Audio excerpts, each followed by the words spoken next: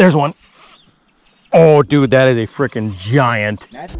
What's up, YouTube? Welcome back to another episode on the Piscifun YouTube channel. Today, we're gonna go over how you can catch more bass in the spring using jerk baits and using dual realis spy baits. Stay tuned and check it out.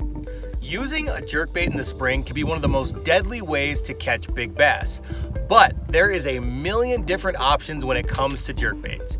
You have shallow diving, deep diving, floating, suspending, and there's probably 100 different brands out there.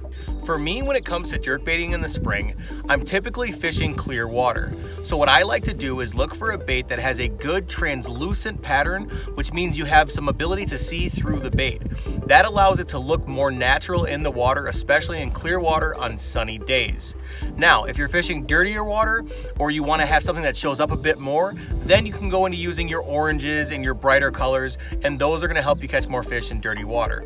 But generally, a jerk bait is a sight fishing bait, and a lot of people like to use it in clear water, so translucent it is for me. Now, in the springtime, there's a lot of different sizes of forage in the lake, but sometimes when the fish are finicky, you want to downsize. So I use typically 2 to 3 different sizes of baits. Now, the ones I have here in my hand are a 78 and a 110. In between those would be a size 100. I would say the most used size in my arsenal is probably a 100, but I'll step up or down depending on what the forage in that lake looks like. Another great color jerkbait to use on clear lakes is a perch pattern or a bluegill pattern. The perch and bluegill pattern are very natural and they mimic a lot of forage in a lot of lakes, especially here in the Midwest. Now, when you're using a jerkbait, the big thing is to make sure you have the right rod and the right reel to work with.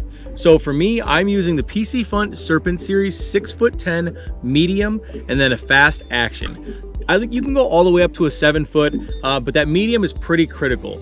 The big thing about a jerkbait is it has pretty small hooks. So once you hook into that fish, you want to make sure you have that rod flex, that those hooks don't rip out of that fish's mouth.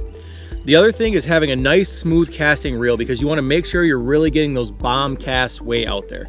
So next I'm going to kind of go through and show you guys how I work my jerkbait to catch bass in the spring. There's a couple different ways that you can do it that have been really effective for me.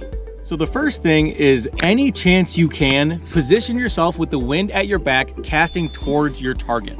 That will allow you to get much longer casts and cover a lot more water. Again, just kind of pay attention to the cadence, and I'll show you a couple different ones here.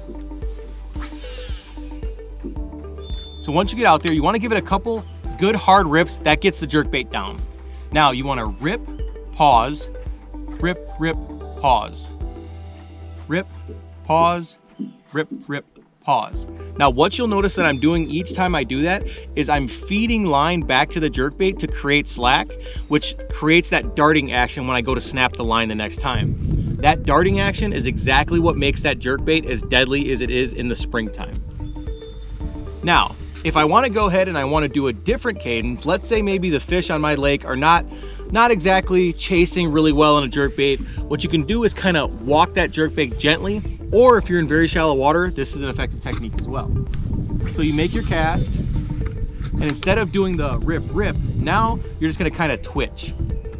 So it's almost like a walking the dog motion when you're doing a topwater. So you're just kind of twitching that jerkbait, and it's just going to do little quick darts right along the surface, and depends on how shallow you are. If you're in a foot or two of water, it's a perfect technique to catch big bass.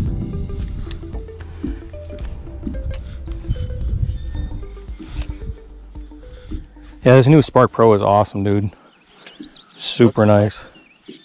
Oh, there's one. Oh, dude, that is a freaking giant. Net? Oh, definitely net. Oh, dude, it's a big largemouth. Oh, it's got hooks all on the side of its face. Hold on, I'm gonna swim back around here. Hold on. I'm gonna swim it back around. Dude, I never would have imagined it would have been a largemouth. I thought for sure that was a smallie. Dude, that thing is a freaking tank. Come on, baby. Nice and gentle. Yes. Dude, what a freaking giant. Guys, look at this largemouth. I bet you this fish is pushing 5 pounds. Oh my God. Oh, he's blind in one eye. Look at that, guys. What a tank largie. Absolutely crushed that duo jerkbait. Oh man. Do not flop with this in my hands, please. Where are the players? Yeah. Let me get some pliers. Guys, look at that freaking fish.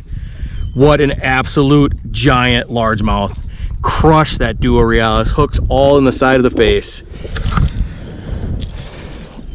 All right, let's go ahead and get her unhooked. Oh, she's really got it.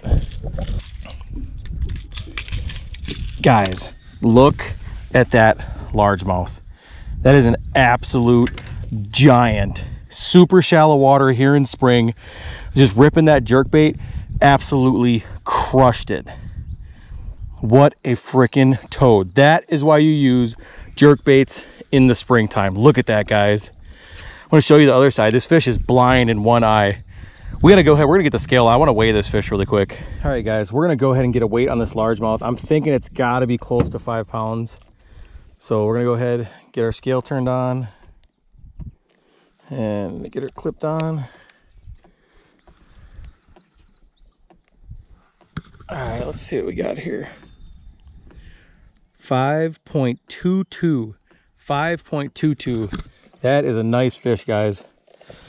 Well, we're gonna go ahead and get her released right away, right now, so she can go and do her thing. All right, here we go, guys. Absolute beautiful giant largemouth. Here you go. See you later, girl. See you next time. Another great springtime lure, especially when the water slacks off and the fish get really finicky, is a spybait. Personally, I love the Duo Realis spybaits because they're extremely compact, they're streamlined, and they're super easy to cast and cover a lot of water. Now, these baits really shine when the fish becomes super finicky. So these are in situations where the water is very clear, or in situations maybe where there's not a lot of wind out that day, you have high sun and you have bluebird skies. That's where a spybait really can shine extremely well and catch a lot of big fish. So the other bait that I told you about that I really love using in the spring is a Duo Realis spybait. Now this is probably one of the more difficult baits to use, not because it's hard to use, but because it takes a lot of discipline to use.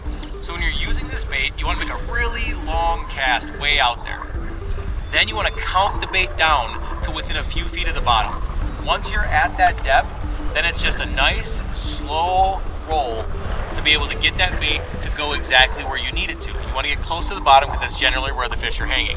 If they're suspended, count down to that suspended depth. Now, when it comes to your setup, basically what you're using is a drop shot rod. So this is a Piscifun Serpent Series 7'2" medium light. It's a drop shot rod normally, Ned rigs, hair jigs, things like that. When it comes to the line, I really like to use a low diameter light braid. The braid that I have on right here is Piscifun Lunker braid. This is 8-pound test, and I have a 6-pound fluorocarbon leader. Now, when it comes to the reel, you don't want to be too fast. Like I said, it's a very monotonous, very tedious way to fish. So if you have a reel that's too fast, you're not going to keep that bait along the bottom, which is critical for spy baiting. I have a Carbon X1000. The Carbon X1000 has a 5.2 to 1 gear ratio, which allows me to stay nice and low and slow along the bottom, which is going to help you catch a whole lot more fish when you're using a spy bait. Jerkbaits, jerkbaits, jerkbaits. Jerkbaits are an amazing bait in the springtime, guys, and I had an absolute blast filming this video. I was fishing for predominantly smallies, and I was amazed when I hooked that really big largemouth, which was like 5.2 pounds or something like that. It was an absolute blast. Thank you guys for tuning in. Make sure you like, comment, and subscribe, and we'll see you on the next video. Thanks for watching, guys. Don't forget to smash that subscribe button. Head on over, check us out on Instagram, and hit us up on Facebook and Twitter. We'll see you on the water next time.